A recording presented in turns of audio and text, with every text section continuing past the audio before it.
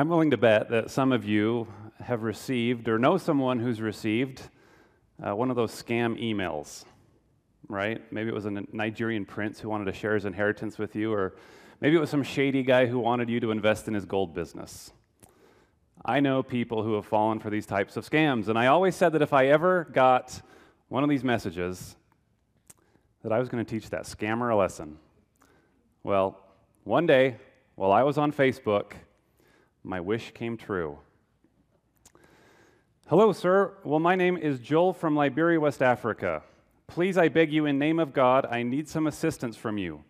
Business or financial assistance that will help empower me, please. Now, most people would ignore or block this message, but I wanted to know what he had up his sleeve. So I did what most people would never do. I responded, and I said, "Hello, Joel. How can I help?" And Joel said, "Well, I want for us to get into some business. If you can send some used laptop computers, printers, PA sets, and other electronic devices, and let them be modern electronics, not outdated, so they can be sold faster." And I just thought, here we go. This guy is going to try to get me to send him some fancy electronics and then never talk to me again. Because this happens all the time, right? I wasn't falling for it. But I wanted to know how far this guy was willing to go. So I responded again. And I said, "Joel, I would like to talk to you about a different business opportunity. If you're interested." And he said, "By the grace of God, anything that will help me progress and move forward, I'm interested." So the tables had turned, and I was about to send Joel on a wild goose chase. I thought the more time of his that I could waste, the less time that he'd have to spend ripping me or other people off. So I made up a lie. I said, "I work in the photography business. I collect photography from all over the world. If you're able to take pictures of Liberia, I will compensate you for the ones that I like."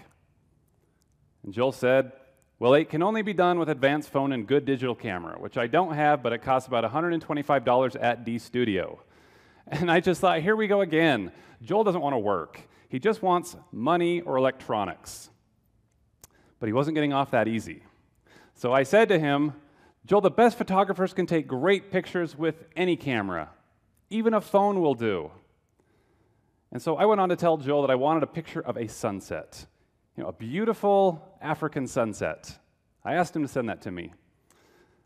Joel said, "By the grace of God, I'll send the pictures to you between now and tomorrow." Let me show you what Joel sent me. Well, Joel was right about one thing. He was going to need a better camera. So I finally gave in and I bought Joel a camera. Cost me $25 on Amazon. I figured it's a lot better than what he had. And I actually had it shipped all the way to Liberia, and I told Joel to give it another go. And somehow, some way, that little camera made its way all the way to Joel's village in Liberia. And I told Joel that I wanted to see what life was like in his country. I wanted to experience his country through his eyes. I wanted to see the culture, the scenery, everything.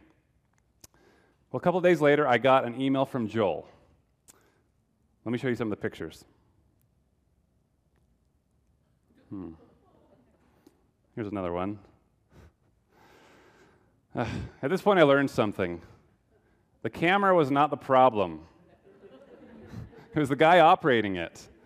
But Joel was getting really excited at this point. He was saying things like, "I'm ready to commit and devote myself to this business." And I was like, "Joel, we got to work on your photography." And so over the course of a summer, I was teaching Joel about the basics of photography. I would send him examples of professional work. I was teaching him about lighting and composition and the rule of thirds, everything that a good photographer should know. And would you believe that his picture started to look better? And better? And better. I mean, some of these pictures are just stunning. But at this point, I realized something.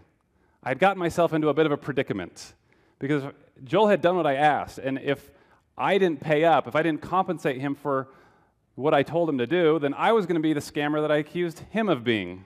So I thought, okay, how am I going to get out of this? How am I going to fix this? How am I going to make sure that I'm not out more money than I already am? But then it hit me. What if I could sell Joel's pictures? I could take his very best pictures, and I could put them into a book, and then, maybe, just maybe, I could convince some people to buy it. And so that's what I did. I put together a little booklet. I just had to think of a really great name for the title. By the Grace of God, a photographic journey through Liberia. And I thought I'd be lucky if I could get a few friends and family members to buy the book. I mean, I just needed enough to pay for the printing and compensate Joel, and I could be done with this whole thing. So I went on to YouTube, and I started to tell Joel's story. And there's no way that I could have guessed what was going to happen next. We were selling hundreds of copies of Joel's book. People from all over the world were supporting Joel and buying his book. And initially, we had made $1,000. And our agreement was that we would split the profits 50-50. So $500 for me, $500 for Joel. But then I started to read about Liberia, and I learned that the average person in that country lives off of $500 a year. Think about that. That's less than $2 a day. I knew I couldn't keep my share.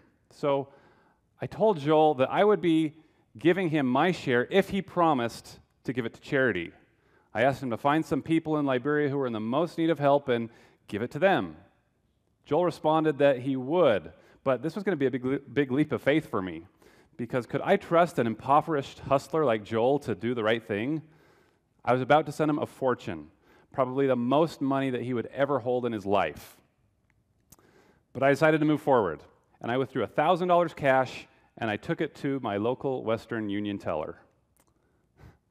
I wish you could have seen the look on that teller's face when I said that I wanted to wire $1,000 to a guy named Joel in Liberia. I honestly didn't think that I'd ever hear from Joel again. I thought he was going to take the money and run. But a week later, I got an email from him, and I want to show you some of the pictures that came with it. Joel single-handedly provided school supplies for kids in 5 local schools. Book bags and notebooks. Look at their faces. I love this picture of Joel with a crown inadvertently over his head. Turns out that he was more of a saint than a scammer. After I started sharing this story, I was getting the most heartfelt messages from people all around the world, saying how touched they were. They mentioned how Joel inspired them to look at people differently. There was this restaurant owner in Australia who put out a tip jar to raise money for kids in Liberia. Every couple of weeks, he would take the money and he would wire it to me, and I would wire it to Joel. I had a professional photographer who contacted me, and they said, I think that Joel could probably use a better camera. This guy in little war-torn Liberia had no idea that he was inspiring millions of people all around the world. And I just knew that deep inside, this was a guy that I needed to meet. A year ago, Joel was behind on his loans and he was struggling to provide for his family. Now he was not only supporting himself and his loved ones, but his community as well. He turned what was a moment of desperation into an opportunity that helped the people around him. Today, we continue to raise money for schools and orphanages in Liberia. And we also invest in other entrepreneurs like Joel, with the goal of helping the Liberian people become self-sustainable. This month, we're installing water filtration units in 29 different villages across Liberia. These will provide access to clean water for thousands and help children learn the proper way to filter water. Joel tells me that the opportunity to be charitable might just be the best thing to come from all this. And me and Joel wanted to make sure that the people knew exactly what made this all possible. I started this journey convinced that I was dealing with an internet scammer. And in my attempt to teach Joel a lesson, he taught me one instead. When you give someone a chance, sometimes they might surprise you. When you look for the good in people, you'll learn that they're not so different from you. I think that this story shows how prayer works. What Joel really wanted and what he earnestly prayed for was money. And instead what he got was a cheap camera. But with that camera, he was able to inspire hope in millions of people and change his family's life. Sometimes I think that instead of giving you what you want, God will give you a cheap camera, and he'll expect you to figure out the rest. And the journey you'll then take will make all the difference. God will answer prayers, but sometimes he'll need you to be that answer. My message today is that you should be that answer. On days when I can't find God and it doesn't seem like he hears me or cares about what's going on in my life, I return to a situation a year ago when I know that he thought enough of me to send me a request for help. So take a chance on people. You'll find something in your own life that you didn't even know was missing. Thank you.